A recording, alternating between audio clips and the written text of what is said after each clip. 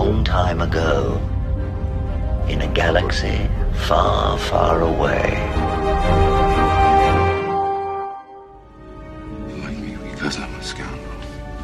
There aren't enough scoundrels in your life.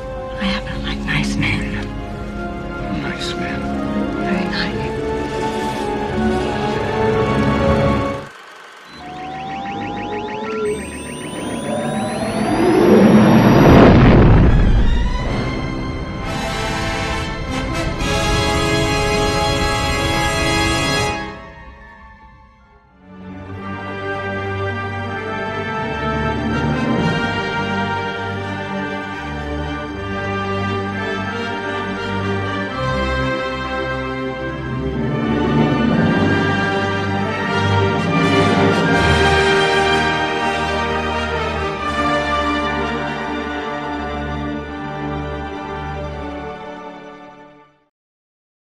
So Collider announced a so-called exclusive story about The Acolyte being released on Disney Plus this summer. Let me explain this to you guys so you understand it. If this was a real story, this would have gone into Variety or The Hollywood Reporter or Deadline. It would have been exclusive to the official Hollywood rags. So why would they pick Collider? They don't want Hollywood's eyes on this thing. It's such an enigma, and it's such a from what I gather from Sparrow through Cameron, that it is such a dumpster fire to begin with that Jon Favreau has completely washed his hands of it. They've sent it overseas to Lucasfilms, animation studios, and special effects studios to work on. He doesn't want anything to do with it. Now, why did Bob Iger announce it? Well, look, there are lots of reasons. One of the reasons I think he did it was because he wanted to keep Kennedy's backers, Hedlund's backers, for this off his back, and there are a lot of good reasons for this. Thirdly, they have something. How much of something, I don't know. Apparently, Favreau had done some fill-in shots for the thing to make it kind of coherent, and when they were done with it, he basically said it was the worst fan film he's ever seen. Carrie Ann Moss definitely has filmed something for this, I'm pretty sure. But these are just something. I mean, look at this. This is just one of the actresses. These are terrible costumes. The money that Hedlund did manage to get from obviously shady people really didn't amount to enough to make him a show worthy of Star Wars. Again, we were told that, yes, wardrobe had been checked out. We did get hits of something being filmed in the Azores, beautiful islands off Portugal, by the way. And, we don't know what is happening with this. And, of course, poor Jonas Suotamo, who plays Chewbacca, is another Wookiee in this. I mean, this is a terrible costume. This is atrocious. Just by looking at these photographs, you can tell that this is a show that is not going to do well, just by the viewers. But there's other things. There's a non-binary tranny in it that apparently during the lockdown worked for MI6, which is why, which is weird. Again, here's Leslie Hedlund pretending she's actually directing Lee Jung-jae and the non-binary black girl, who is binary, by the way, she's a girl, what looks like to be Galaxy's Edge. They're in street clothes. So if they're being directed, it's obviously a non-costume. Please don't mind Kojak's barking. It's obviously a rehearsal, probably at Galaxy's Edge, or it's a PR picture Hedlund had taken so she could pretend this is going to be bigger than it is. Again, there was a sizzle reel at Celebration, okay? That's it. And what we've been told is that the Acolyte's more than a sizzle reel, but it's not a full TV show. There has been more filming to make it coherent. I don't know what they're going to do with it. They keep saying that it's going to show up on Disney Plus on the sometime this coming summer.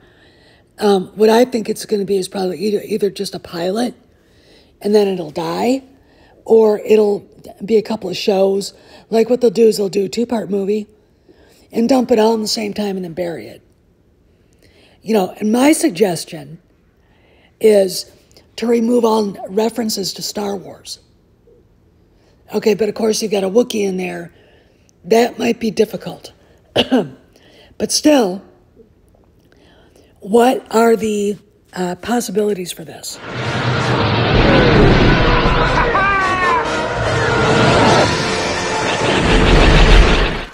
I thought one just drew a pentagram on the floor and chanted, "I summon thee" 3 times. Fuck you. War.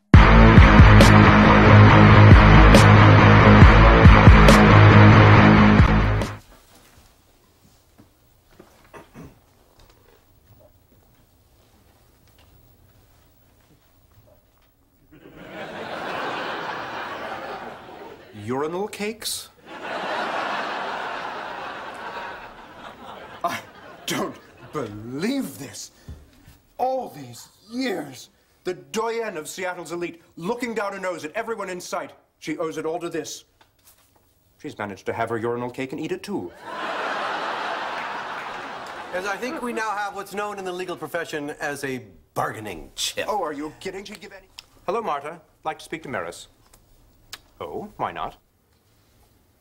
Ah. She's in the final level of her guru's serenity training, the week-long vow of silence, day 6. No, Marta, that's all right. She doesn't have to come to the phone. Just give her this message. I've flushed out her family secret. Hello, Maris. I can't believe this. You're actually kicking me out? Do you want me to draw you a picture? We'd be here all night. Get out!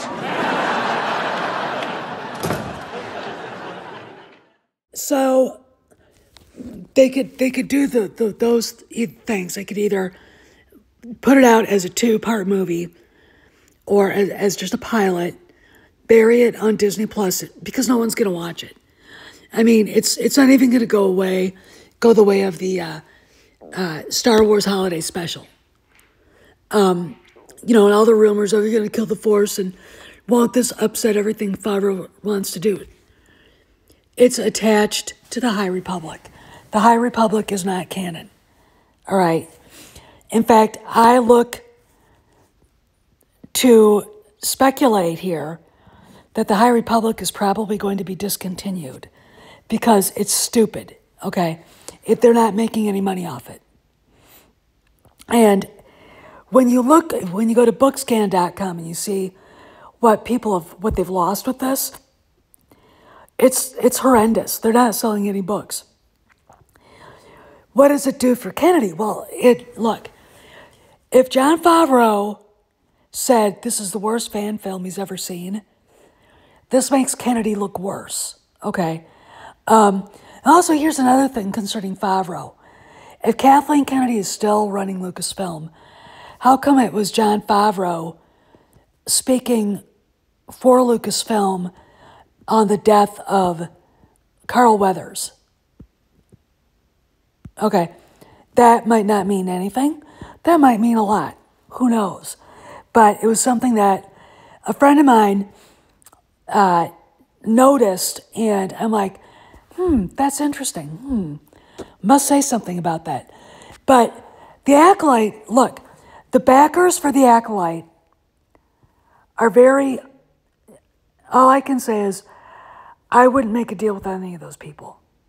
You know, there are questions about, you know, why would Leslie Headland hire basically an MI6 operative to be in The Acolyte if, you know, and it's a little bit more, it's even darker than when former mob boss, capo de regime, Michael Franzese, made movies in Hollywood, all right? He made horror movies. Why? They were cheap to make. You make a lot of money, and there you go, okay? And it's a good way to launder money. Okay, so why would these people, you know, want to be part of this? Probably for the same reasons, but they're not even, it's worse than if they were mob bosses. All right, what does Bob Iger do? Bob Iger just says, John, do whatever you can, and whatever is the most, or whatever is the less egregious cut, we will do. Again, my suggestion is to cut any reference to Star Wars out of it. Okay, any reference to Star Wars out of it, and then go on. Because there's no reason to admit it's even part of the franchise. And really, you know, some people have brought up, and I thought it was a good thing to remark on, what does this do to all the good they're trying to accomplish with basically fixing what Kennedy broke? Now, here's the thing about The Acolyte. I think it was Knights of the Old Republic and Darth Treya, and this was supposedly took place thousands of years before the Battle of Yavin, wanted to kill the Force. Okay. They basically borrowed that story. The rumors are. And, you know, you can go, that's really stupid. First off, it's already been done in a game. Better, by the way, probably. And, you know, it doesn't make any sense. But again, if it is part of The Acolyte that some angry Sith apprentice decides to go off and try to kill the Force itself, which is killing basically life itself, it's a comment, I think, by Leslie Headland about how she really feels about George Lucas and the world he created. You know, I tried to do research on her, really get some in-depth stuff about her, and it's very difficult. There's really nothing on the internet about her, which is interesting.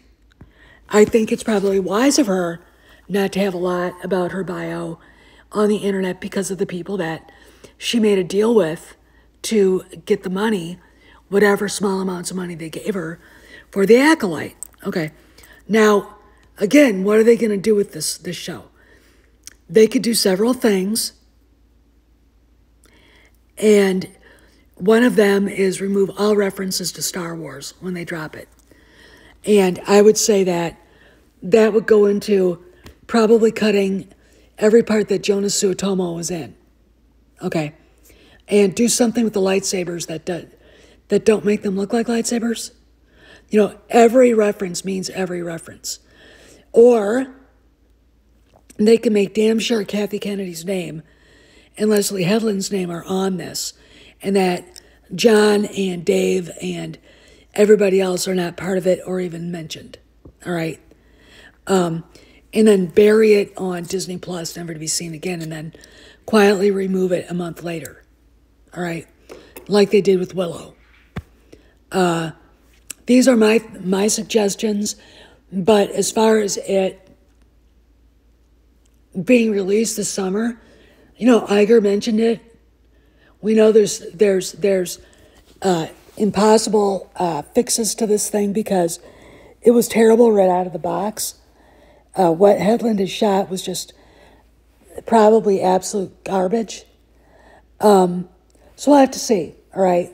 You know, and there are questions. Why is an MI6 operative, non-binary tranny, why was he hired? And don't sit there and say for representation, all right? You already have your so-called fake non-binary black chick in it, okay? So it's an interesting conundrum. I suggest to the Dunning-Kruger brothers that they go ahead and dig more, but I'm not going to. It doesn't do me any good to waste any time on it. So good luck with that. And this is Steph signing out. I'll see you around the galaxy.